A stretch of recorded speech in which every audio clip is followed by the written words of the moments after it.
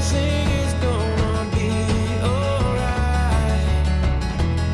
And I feel I've waited all my life for days like these, oh,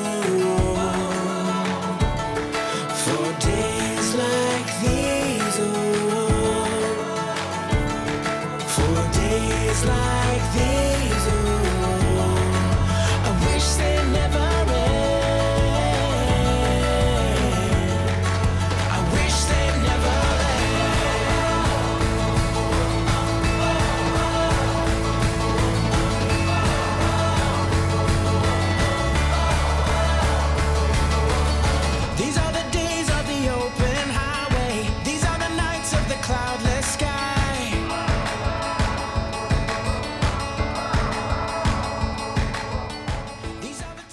Last time on the Lazy Geckos.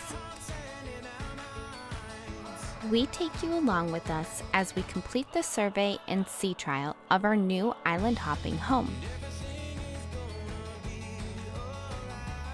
We also finish gathering all the items we need to move aboard.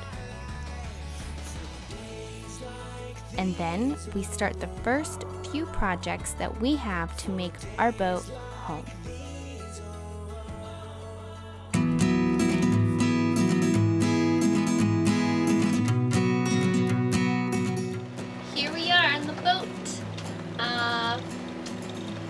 I guess it's like our 5th night on the boat. Yeah, we were originally going to post a video about the first night, but when we watched it, it was quite boring, and you couldn't really see much because the camera wasn't picking up very much light. Let's talk about the boxes. Okay. Yeah. Okay, so editing. Too much. Editing. We will say too much. And really during the do. editing, I try to cut it out, and as you watch, you might see like glitch, usually because there's an right there. I'm working on it. So anyway, boxes. The last couple of years, we've been slowly packing. So if you've been following our journey, we've been going from a house to a small apartment to a furnished house, and now to the boat. So slowly we've been, you know, getting rid of our things, but that means we have to prioritize. So there were things that we wanted to keep, obviously, you know, say, hey, you know what, this would work on the boat, like my Scrabble game that Brittany just threw out. But anyway, so because it was too big, and it's an really awesome big Scrabble game, man. This thing, but it would fit on the table, and it's like a hard shell Scrabble game that has little fitted spots for the squares, and it can spin. But the problem is that it's so bulky that, yeah, it's hard to fit it somewhere. But I don't even really play Scrabble, but I figure on the boat we could probably make this work. But we probably should play it sometime. So it's raining today. I don't know if you can hear it or not, but it's raining. And if you can hear it, I'm sorry. Please don't comment about how you can hear the rain. I can't stop the rain from coming down. Maybe I can muffle the boat with some foam or something. You better do something because you just need to make that happen. Yeah, we got some critics. But anyway, what the hell was I talking about? The Scrabble game or something. Oh yeah, so anyway, after years of having the Scrabble game and being excited about bringing it on the boat, I go outside and the damn thing's sitting in the rain. It's made of cardboard. And I'm like, are you ruining my Scrabble game? It's upside down in the rain, so it's like a bowl, just collecting rain. So she's like, no. Well, at least your carpet didn't fall in the water in the pouring rain. So today, not to get off subject about packing to get here, Brittany yells in, my carpet's in the water. She had her carpet out there. I don't know if it was hanging on the rail to dry, the lifeline. No, well, I've been cleaning all day long. Finally, I'm done. But I was going out there to like sweep off the carpet, and I like went over to go in the water, and I started to sweep, and I just like let go of the carpet. I don't know.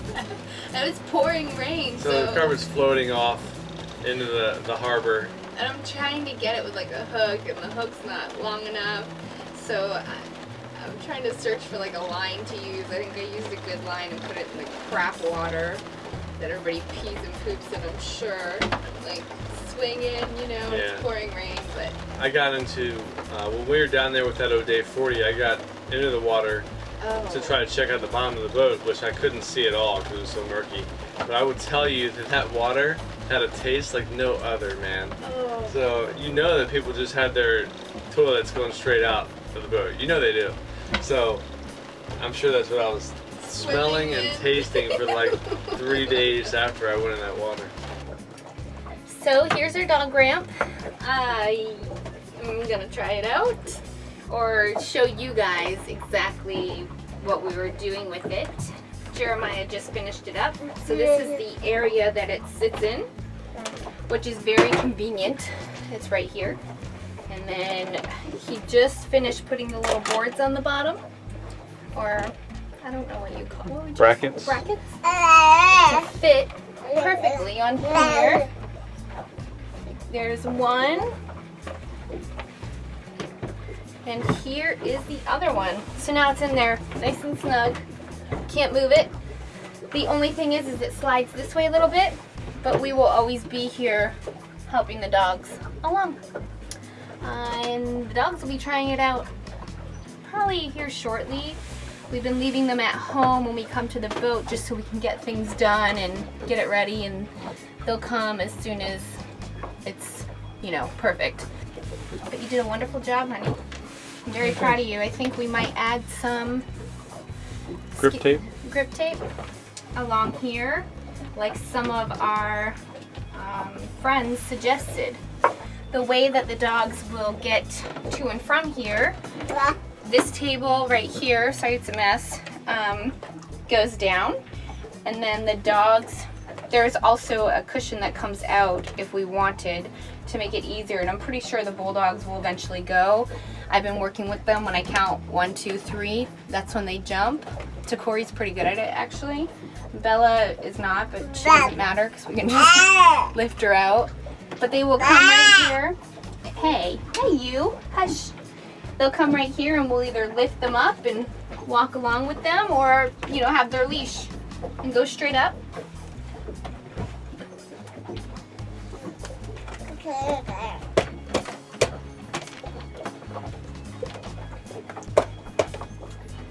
Voila. Beautiful. You did wonderfully, honey. Thank you. I'm very proud of you. Anyway, the boat boxes, so we prioritized, and we had a bunch of boat boxes, so we're pretty much almost done with the yard sales. First time we brought like 6, then we brought like 3 or something like that. It has so much storage.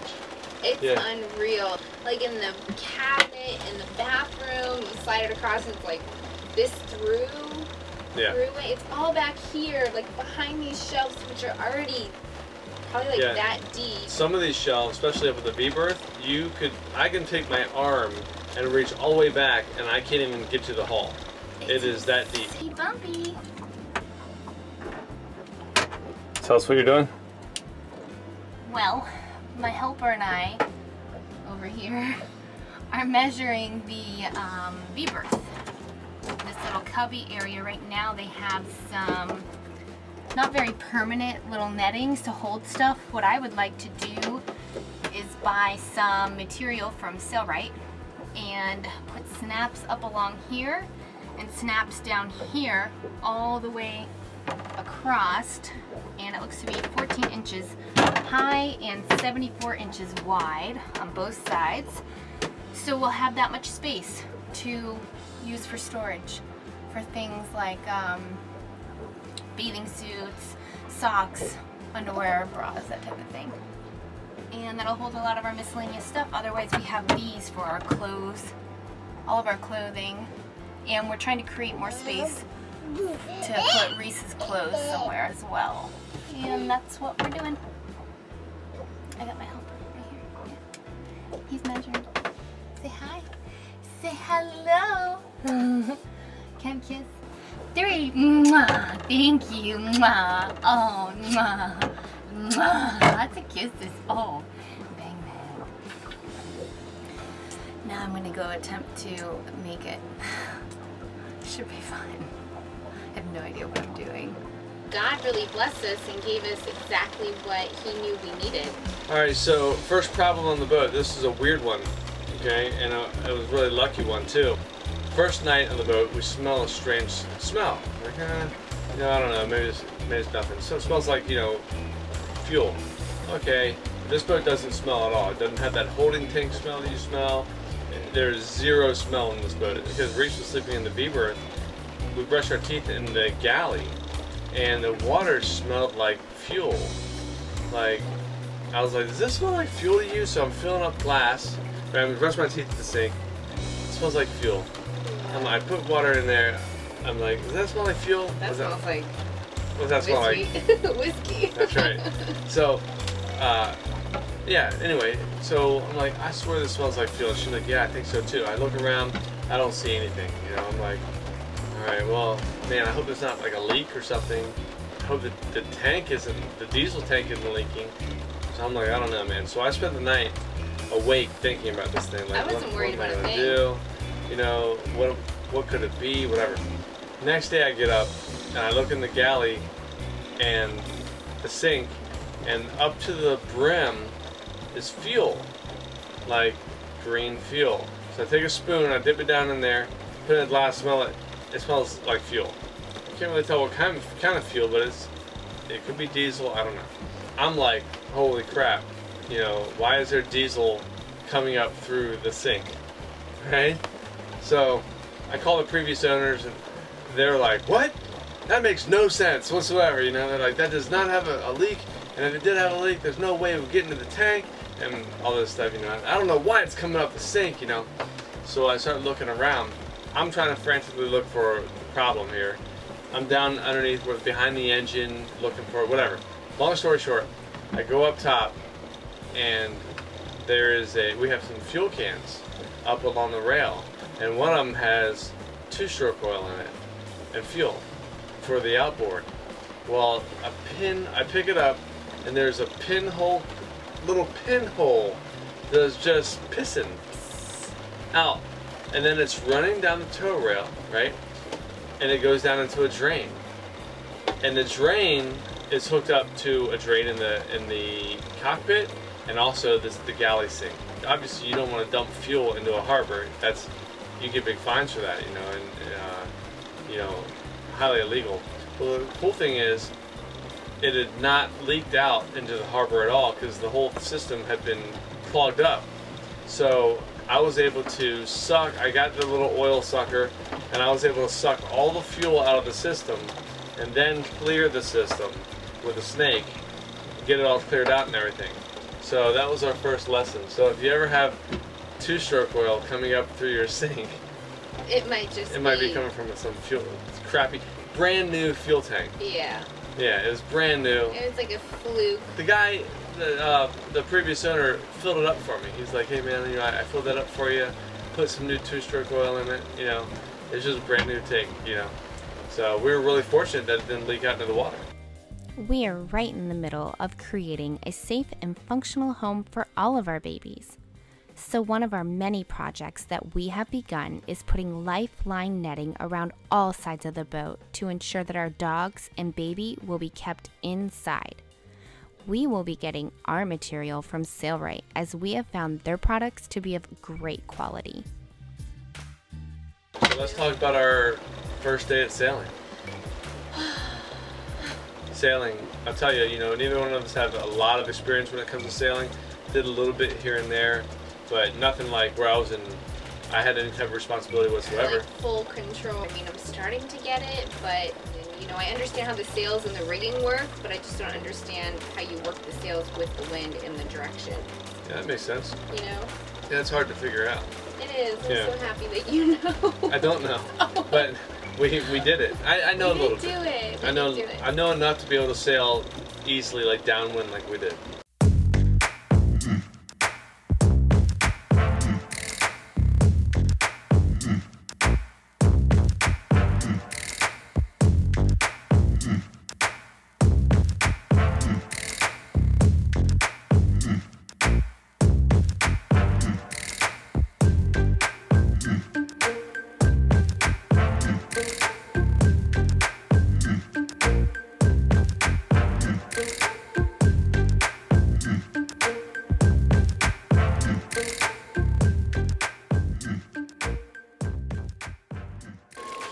Okay, so we're a little nervous to kill the engine.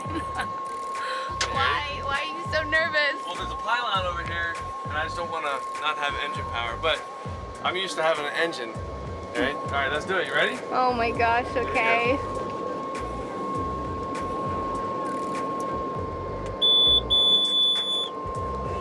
All right.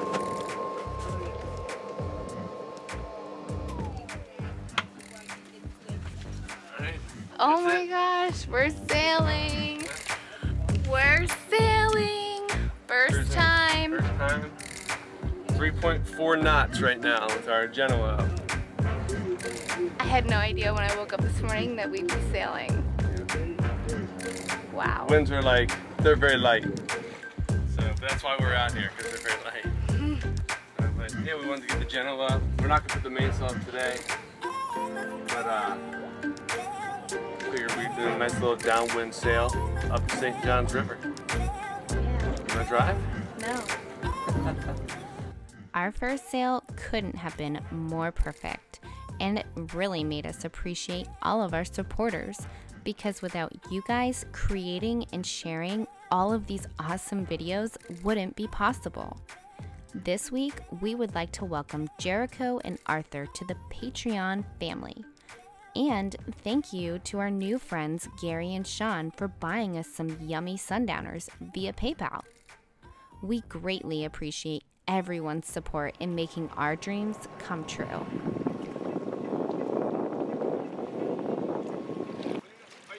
I keep trying to record and you keep interrupting me. Oh. Anyway, okay. We were supposed to go out on Monday to go sailing, and we didn't get here in time. We had some things happen with one of our dogs. And then yesterday we were supposed to go, but we totally wimped out. So this morning we woke up and we were like, hey, let's go. That's why I look like a hot mess. See, my hair, it's crazy. I haven't even taken my retainers out yet. But hey, we're out here, it's calm, it was perfect, so why not? And we are now out. We were just going to come out and motor around, and then my husband threw a bag of bricks at me and wanted to raise the Genoa. Yeah, so now we're 2 for 2. Moving rather quickly for me, if you ask. But, oh well. Anyways, we're out here, and I already learned a lot in this short amount of time. We actually had a girl come over my age, and she was like, crazy story, my friend emailed me and was like, hey, look at these people, they're in Florida, you'll probably run into them. Us, she was talking about us. And she's like, no way, I just met them. So that was really cool. That was our first encounter of being like recognized. So pretty neat. And then she helped me. Her name is Kim. So if you're that friend out there watching, let her know that I am thanking her. She gave me some great tips, some great pointers. I really appreciate it. I learned how to walk the boat out off the dock. So that was nice. She let me know not to, well, her suggestion, you know, that works for her was she takes the middle line and throws the bow and the end line, I'm not sure what it's called, in the boat, or, you know, at the dock, however you want to do it. And she controls the boat with the middle line. So I took her suggestion, it worked well. She helped us, really appreciate it. So that was cool. Nice girl. Anyways, we'll check in later. We're gonna go make some coffee. You know, I'm so open to suggestions since I'm new at this, you know, to say the least. And she was telling me, you know, if it was her, how she would take out the boat. Because what we're trying to do is put me working the lines when we dock, and then also when we take off from the marina, and he is in charge of the steering and, you know, all that good stuff. I'm the captain, you know. Yeah. So she was giving me her suggestions. She helped us out. Awesome. You know, we're gonna get together later this week or maybe next week and have some drinks, hopefully, and get some more tips. Reese is taking a nap back here, but we have this little little thing I have to put a stern line on. We tied off the boat before I could put it on, so this is twice that I've had to lasso the stern line on. So going back to my bronc riding days, I'm gonna go ahead and lasso it up. Might not be as good as our Texas friends down there, but we'll see how it goes. Reese is sleeping, so we gotta stay quiet. He's chilling out in the back of the sailboat. Never mind, he just woke up. Hey, little man. You wanna help me lasso? Say hi. Say hi. Honey, look at him. Honey. How many tries is it gonna take? One time after editing. Oh. Okay.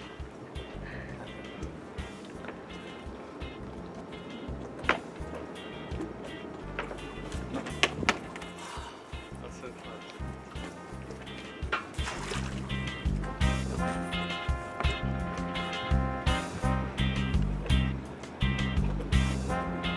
Should it sideways still or straight on? That was pretty close, but straight on. Do whatever you did last time. I did it sideways last time.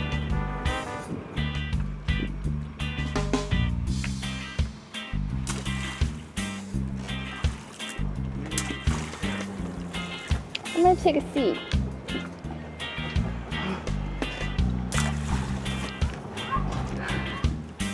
How many tries did it take you last time? 3. Almost. I think we're on like 7. Did you film it? Yes. How many tries did it take you, honey? Like 2, I think. Oh, okay. That's hard. Next time we need to do that. Before we come in? As we're coming. Well, like before we tie off. So when we came in from sailing, I know you guys probably don't know this, but I have a huge fear of what's in the, I love the water. I've always loved the water, boating, staying on a boat for long periods of time. Granted, I've never lived on a boat. Woohoo! Yeah! Get some Reese! Yes! Yeah! Woohoo! Are you ready to get this thing moving? Is that deep over there, honey? I can't touch it.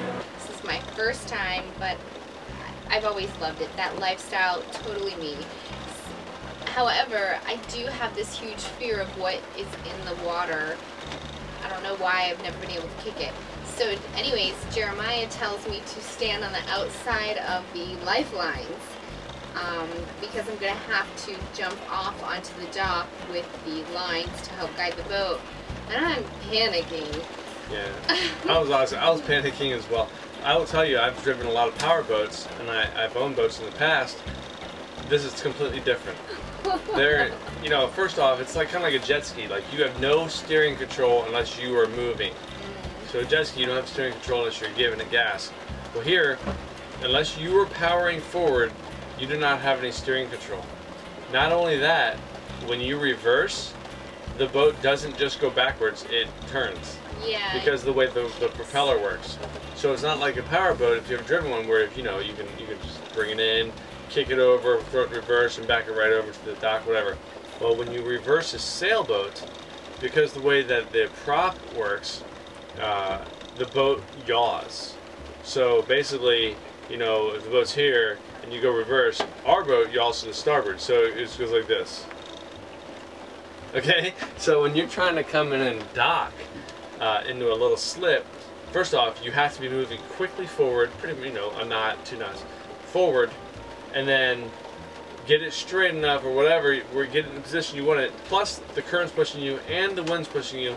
You gotta come in and then pop it in reverse to stop the freaking thing, and also realize that when you reverse it, it's not just gonna stop, it's gonna be turning. Yeah, so we really have, you know, a lot of like Yeah. short-term stress on us, and we're coming into the marina, and Kim, you can see her, and she's like, She's getting on her bike. She's to like, come help us. you need help, because they're down the marina. It's like a long dock. It's an old World War II naval dock where they used to disassemble battleships, and they're along the dock. And she's getting on her bike. She's like, "You need help?" And Brittany's like, "No, I think we'll be fine." I'm like, I was no, like, we're good. And then right after Okay. I say that, he starts like frantically yelling at me. I'm not yelling. Well. I was extending my voice. Okay. And then it throws me into panic mode, you know. She was already in panic mode because she was in, death's grip by standing outside the lifelines. Thankfully, we had 2 people at our slip seeing us coming because they all know that we're first timers. Here comes the new idiots. They're coming in. Watch out. So they all came over. They're waiting for a big crash. But you know what? It was beautiful. We stuck it. Yeah, we did so amazing. It was like, I don't know if we'll ever do that good no, again. I am so happy. Well, I'm kind of happy that we did so well because it's like, okay, the new idiots on the block aren't complete idiots. Whatever. But also now we have to live up to that standard every time. It was perfect. It was. It was like, We were so proud of ourselves. It was so good. But I started drinking immediately afterwards. we haven't stopped. It's been 2 days. What are you doing over there? I'm measuring out Reese's new bedroom. How's it working? It's good. Give us an idea of what you're gonna do. Well, we got some electronics back here that we want to keep out of his reach and make it pretty much impossible for him to get into. Also, we have to make sure it can continue to cool. This is our inverter, 1,000-watt inverter. And then another thing is I have engine access back here, so I want to be able to get into that too. So while giving him, as much space as we can get. But what I'm going to do is I'm going to build up a wall right here, a very light panel, like a panel. That'll go all the way back. It's going to be slotted. There's going to be a little rib back there. I'm going to slot it so the panel will just fit in the rib. And I'm going to mount it on here so that you can just easily remove it. And that's going to become storage, a little storage area all the way back until the panel to get to the engine. And it will be, I want it to be able to get off real quick if we have to.